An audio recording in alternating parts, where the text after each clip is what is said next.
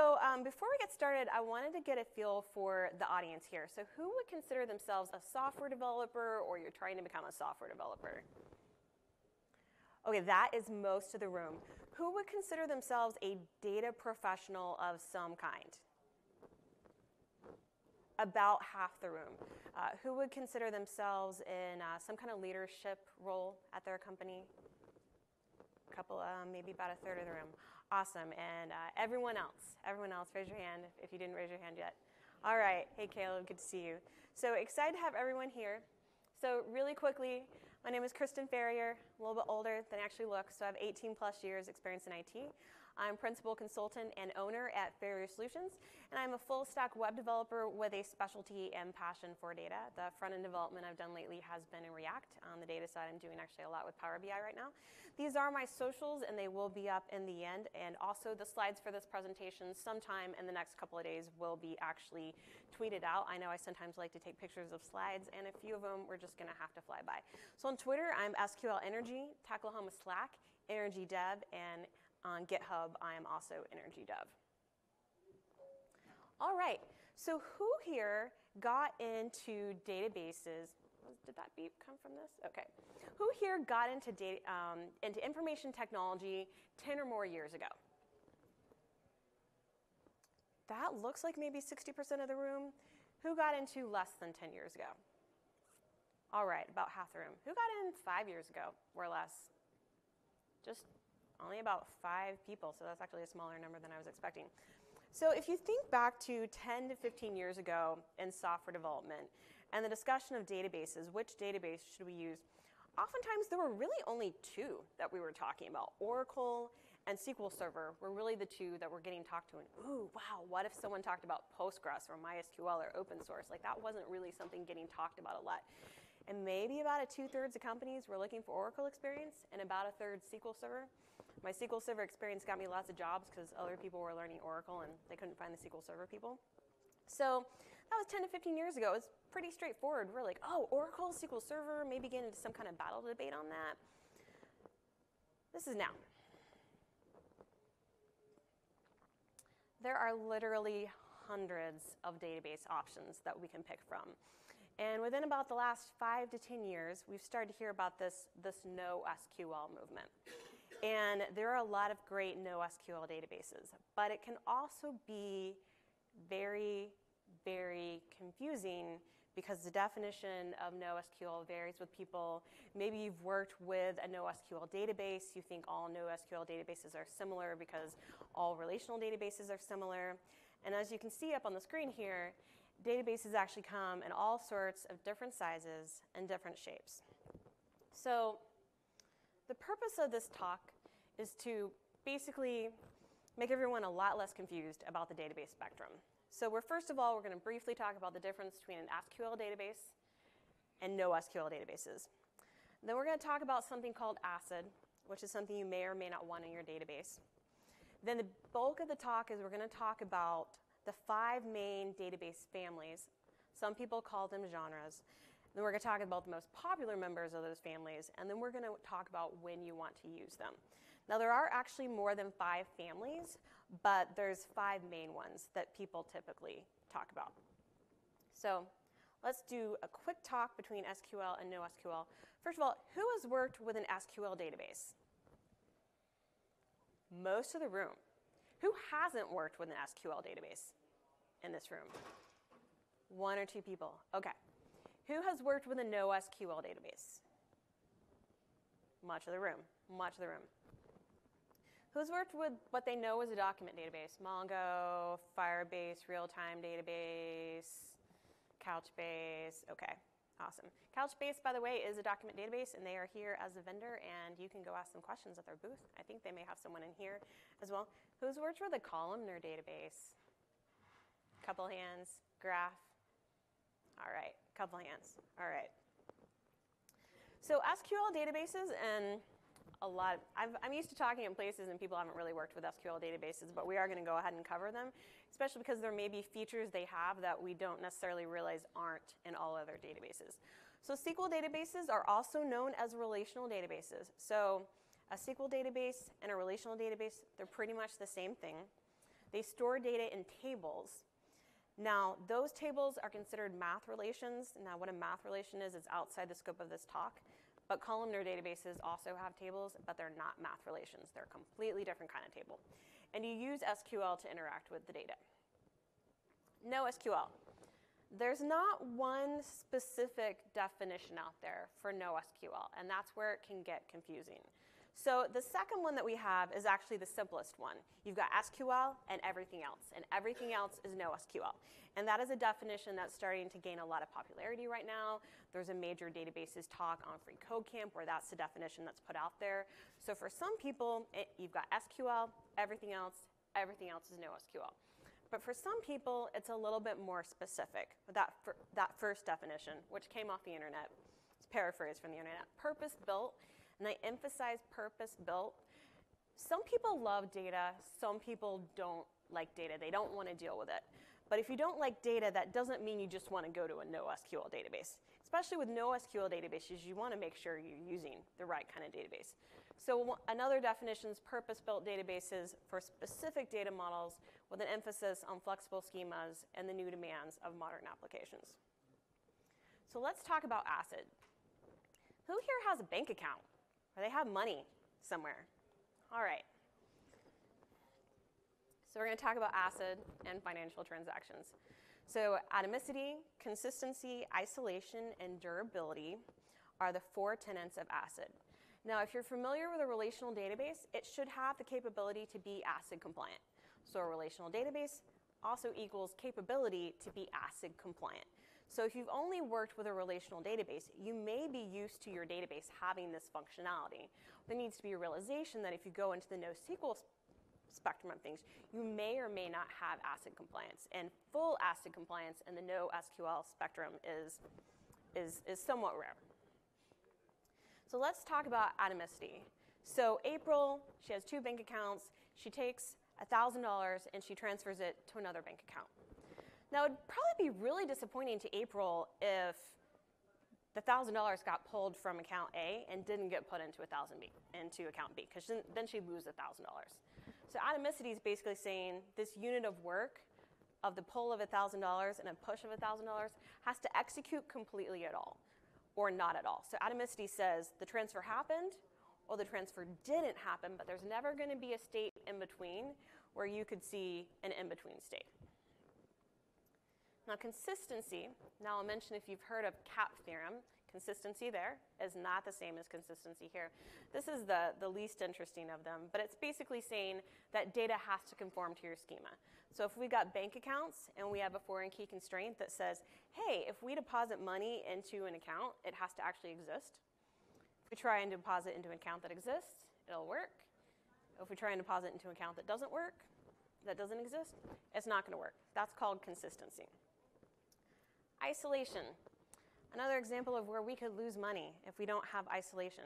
Basically saying transactions must leave the database in a state as if they were executed sequentially. So let's say April's taking $1,000 from account A to account B, and during that time, Taylor decides to withdraw $500 from account B. So the end result should be account A, $2,000, account B, $2,500.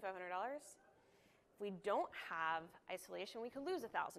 So each side is a transaction. They're starting at different times. We're trying to read account B at the same time. Both transactions get account B is $2,000.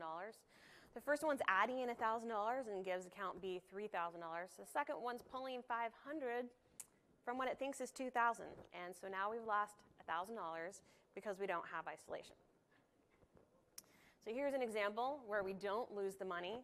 Both sides are trying to read account B at the same time. One side gets told, sorry, you're going to have to wait a little bit, waits a couple of milliseconds, gets access to account B, has $3,000, pull $500, and you have $2,500. Durability, that's basically saying that once the transaction has been successful, it needs to be persisted. I say again, it has to be persisted in a way that's recoverable. So April transferred $1,000 from account A to account B. The servers crash or some kind of software failure, we still know about the transfer.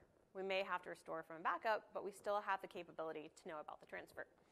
Now, once we start to get into NoSQL spectrum of things, you may or may not have ACID compliance. So that's one thing to be aware of. Now, that may be okay.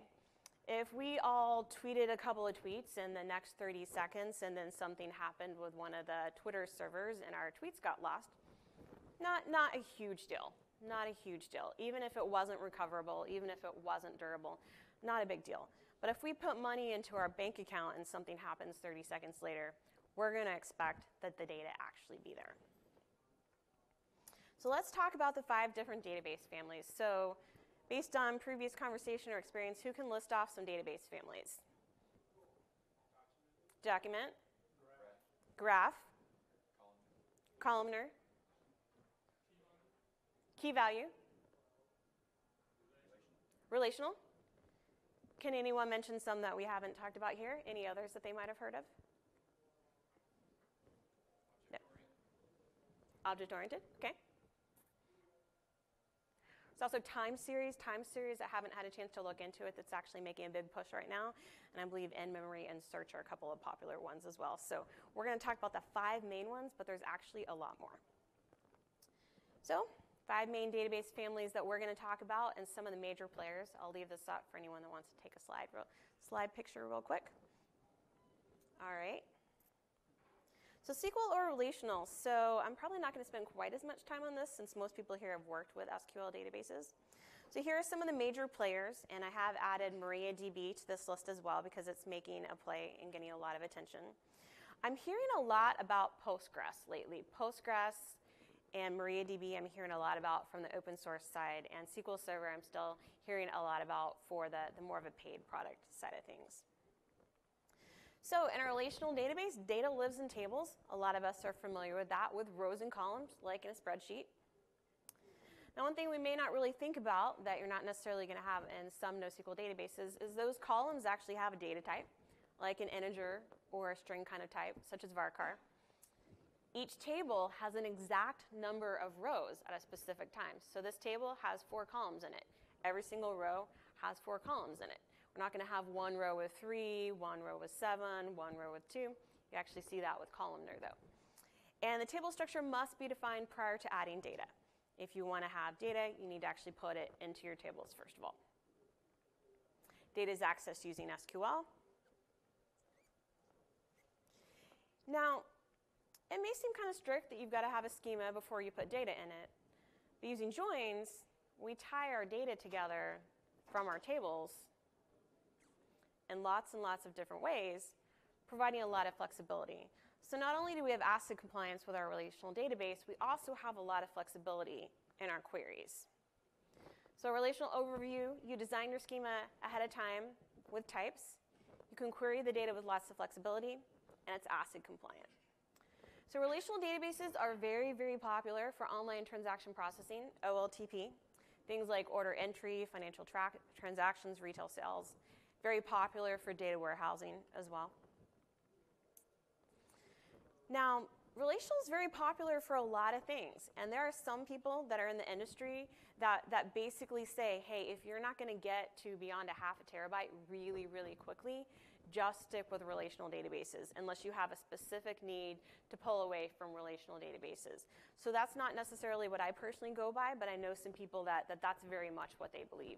And it's good to take a good look at whether or not relational is a good option for what you're trying to do. It's not so great for massive amounts of data, for petabytes of data. If you're wanting to rapidly ingest huge amounts of data and you don't even know the structure, relational is not going to be a very good option for you. And it's not going to be very good for scaling out or horizontal scaling. Now, one of the things with the database world that we're living in, and we have all of these different families, I'm teaching you about all these different families, is some databases are actually multi-model. They're members of multiple families. And then certain databases are adding on functionality beyond their original functionality. So if you have a relational database and you want to have JSON data, you don't actually have to switch from a relational database. Postgres, SQL Server, MySQL, and Oracle all either have JSON data types or JSON functionality, I have a completely separate SQL Server talk that's available from my Twitter account. There's a video to it of just the JSON functionality in SQL Server. And SQL Server also has R capability and Python capability. So our relational databases, they are so much more than what they used to be just even 5 or 10 years ago. So if there's I've even heard some people saying that they're pulling away from document databases in cases where they just wanted JSON data because they have it in relational databases now. So document databases. Who's worked with document databases? What have you guys worked with? Mongo? Anyone something other than Mongo? Couchbase? Any Firebase? CouchDB? Any of the others? All right, Mongo is clearly the one getting the most. So here are some of the major players for document databases.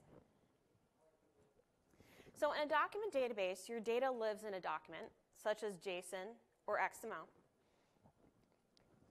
And that provider, such as Mongo, it's JSON documents. Couchbase, I believe it's JSON documents.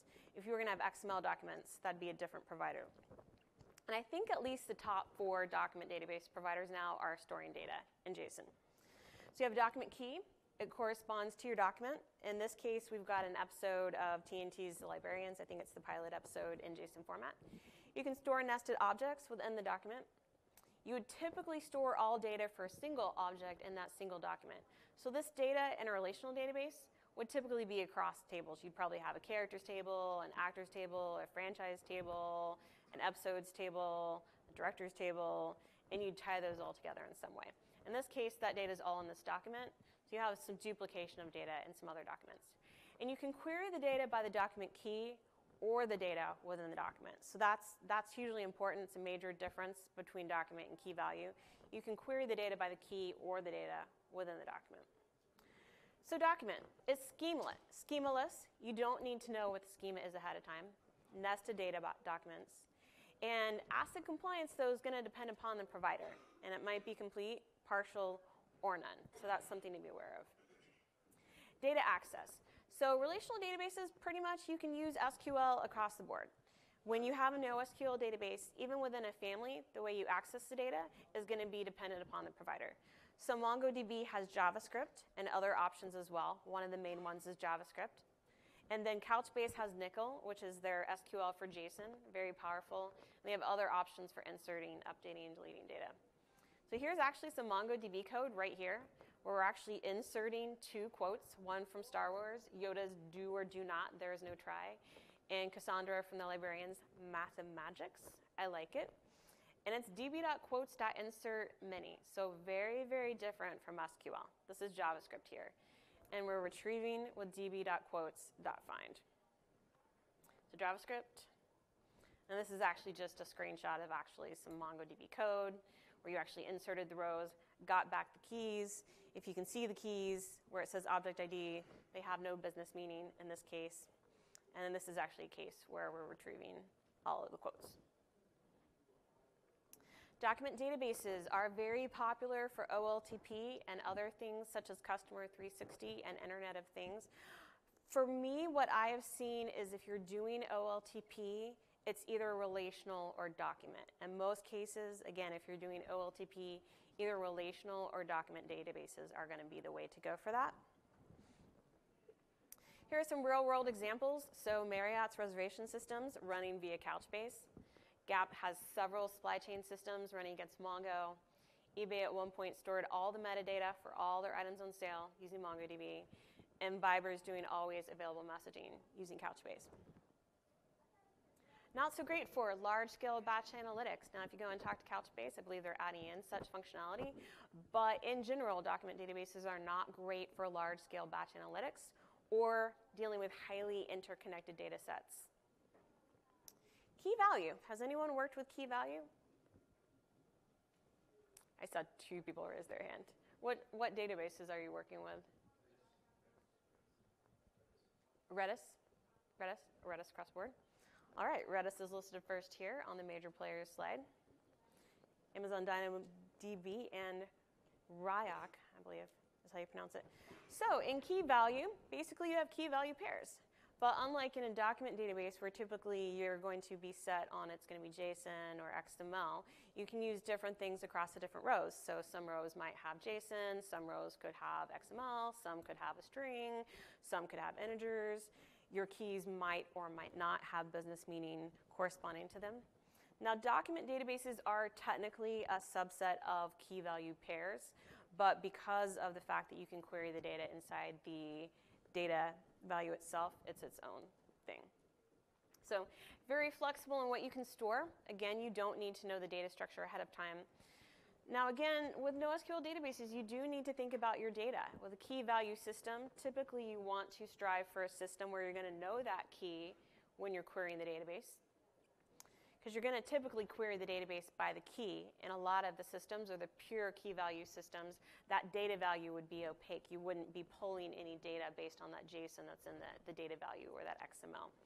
But depending upon the provider, there is additional capabilities like range queries or other extended functionality capable. So it's very strong with horizontal scaling, speed, handling data with unknown structure. Popular for things like messaging and chat, user and session data. So several gaming providers, such as Riot Games, have used Ryak to store session data for gamers and players. And if you think about it, if you're a gamer, you've probably logged in with your handle for playing, and so the system's going to know what your key is, and so it'd be very easy for them to store all of the data corresponding to just you using a key value system. Not so great for flexible querying. So if you are Sonic and wanting to do lots of summing and aggregations of your sales across different stores, key values are not going to be a great option for that. Or data warehousing with aggregation of numbers, or complex data query needs. Columnar. Who's done Columnar databases? One person. Which one? Don't know. Used a variety. Have you used HBase or Cassandra at all? All right. So HBase, Cassandra, and Google Bigtable are the major players. For me, coming from a relational background, and it sounds like a lot of people here have a relational background, Columnar can be one of the hardest ones to wrap your head around.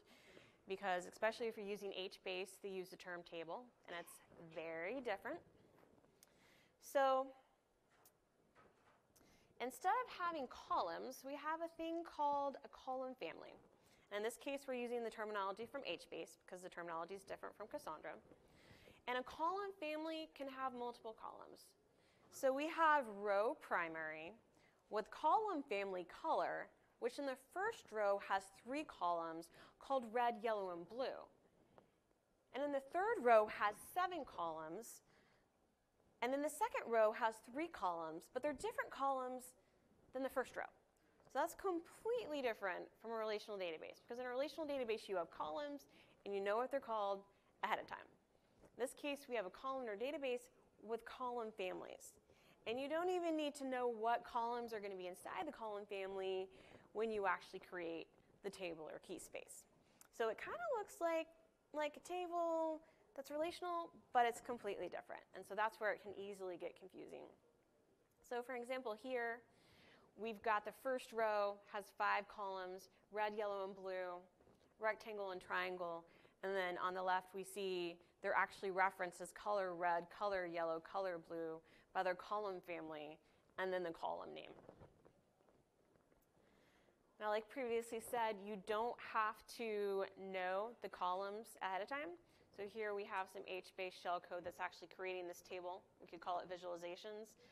Column family color, column family shape. So Columnar is really strong at fast retrieval of columns of data. It's also like many NoSQL options, great at scaling out. It's popular for things like analytics and data warehousing. So that example I gave for Sonic, where you're going to sum up lots of different sales from different stores in different ways, Columnar would be a great option for that. Internet of Things, great option as well.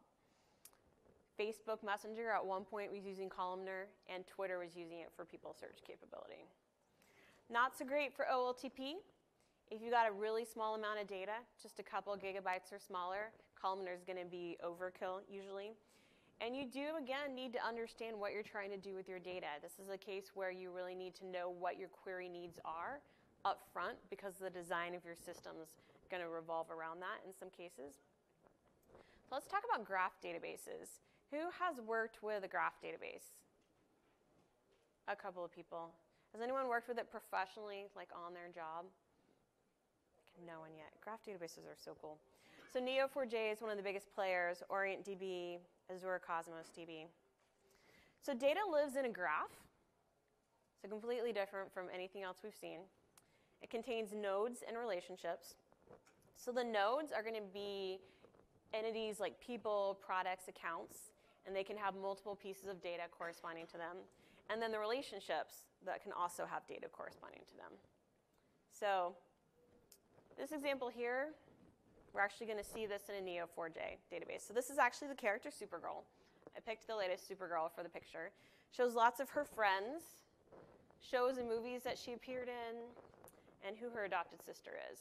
And so up here we have 3 different kinds of relationships. We've got the appeared in relationship, friends with relationship, and the adopted sister of relationship.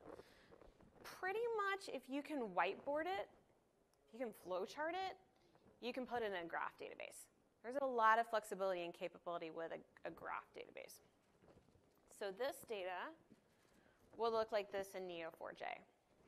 Got the appeared in relationship, the friends with relationship, and the adopted sister of relationship.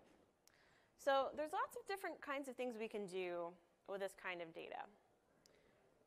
In this case, Neo4j uses Cypher. So we can ask questions like, who are the friends of Supergirl? Who are the enemies of Supergirl? Here's some of the friends of Supergirl. This is actually from a graph that has more data than the previous graph. We can ask questions like, who are the friends of friends of friends of friends of friends of friends of Supergirl? Who are within 2 degrees of Supergirl? Who are friends of people who worked with Supergirl? Who are enemies of Supergirl? Graph's popular for things like highly connected data sets. Social networking, that's the biggest one that people think about. Recommendation engines, fraud detection, knowledge graphs, asset management. Couple of examples. Walmart is now using Neo4j for online real-time recommendations. So you're going to the website, they're giving you recommendations. Most likely it's pulling that information from Neo4j.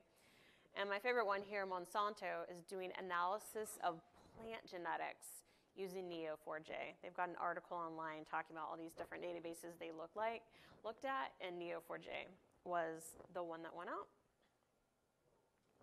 Hold on a second. So graph databases are not great for large-scale analytics. So Sonic trying to sum up all their data, not going to want to do that with a graph database. And not so great for OLTP processing.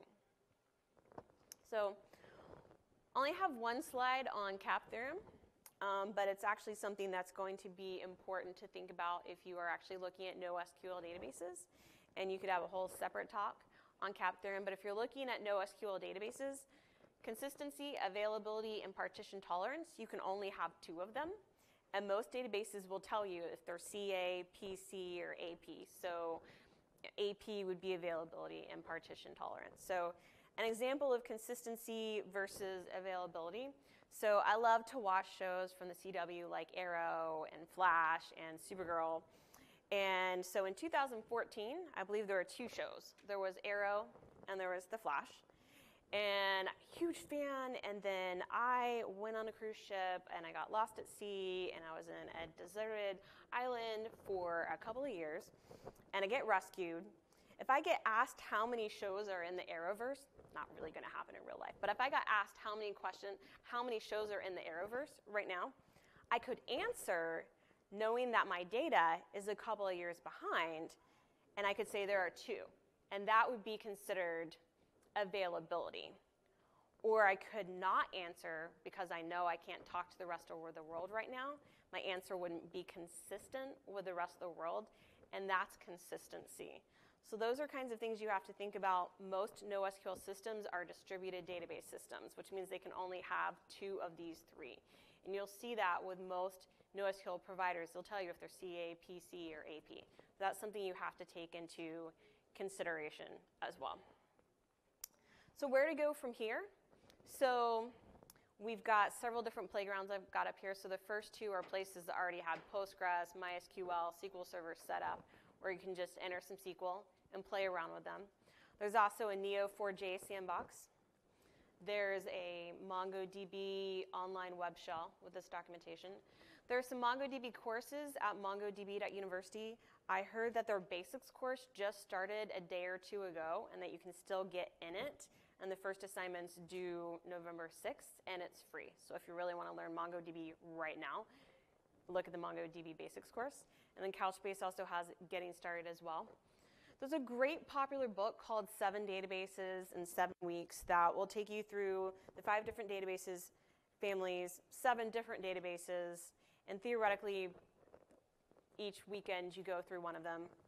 I will say if you use that book, they don't give you any instructions on how to install anything, and especially if you use Windows, some of them just don't work well on Windows. So the book can be great, but not necessarily to go through all of the examples.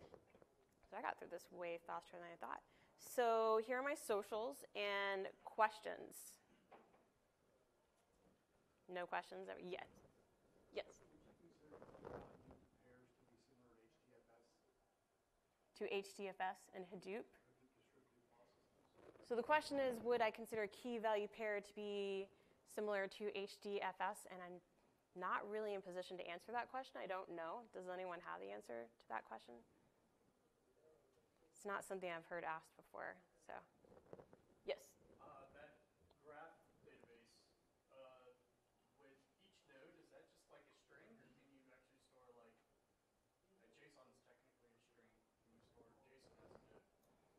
So I haven't actually looked at trying to store JSON inside a node, but you have multiple data points that you could put data in. So like Jamie, for example, is a string.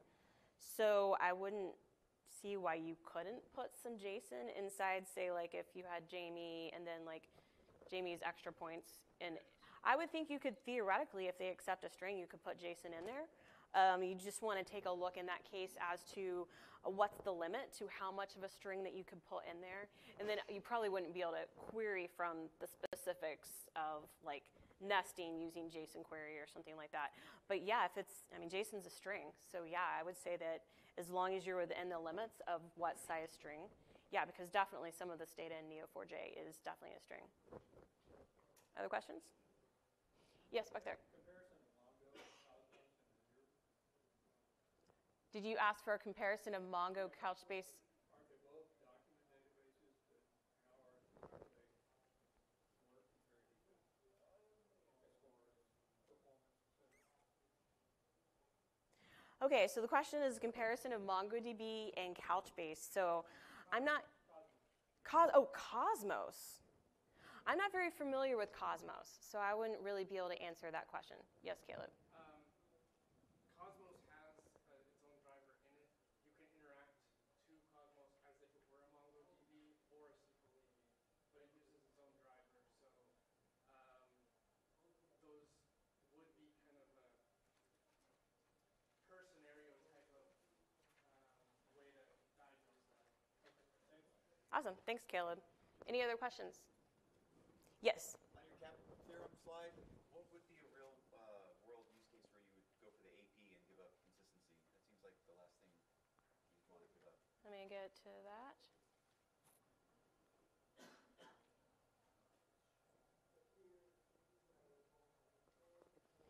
So where you'd want to go for AP versus CA. So, or just versus any of the others. So consistency versus availability and partition tolerance. So that might be a better question for Couchbase. Is the Couchbase guy in here? You want to answer that one? You come up here and I'll put you on the mic. Well, but then it won't be on the recording. Thank you, Kristen. So yeah, I think in general, if you needed access to the data, regardless of whether it was the most recent copy of the data or most recent update, you might go with an AP scenario. I got to have the data. I don't care if it's the latest update. Whereas the consistency, I need to be able to get to the same copy of the data, regardless of which node in the cluster, that type of thing I'm hitting. So I don't know if that helps or not. So my follow-up on that would be is what do you get from AP versus AC? So I'm not aware of, I mean, in the NoSQL world, we're always partition tolerant, you know. So I'm not aware of an AC kind of configuration. Couchbase, we would say we're consistent and partition tolerant. We're strongly consistent. We are quickly approaching a good solid AP configuration as well with our cross data center replication capabilities. So you kind of, you know, depending on how you set up some of these systems, like Couchbase, for instance, you can actually get one or the other out of it. But generally speaking, we're consistent and partition tolerant. So I could kind of think of, if you're trying to pick between C or A with financial transactions, you're really, really going to want to be consistent. If you're social media and Twitter and you're down, if Twitter's down, that's going to be huge. If a few people aren't getting the right tweets, probably not that big of a deal. So, right. Yeah, I literally liked something yesterday, and the count jumped up by 1,000, and I think it's the previous number I'd seen was older. So I would say that it really comes down to, you know, things like financial transactions, you really need that consistency. But if you're something like availability, if you're something like social media online, that availability is going to be really critical. Any other questions? We've got 4 more minutes if anyone has questions. All right, thanks everyone. And then we've got someone from Couchbase here that's also a sponsor if you have any questions about Couchbase or document databases. Thank you.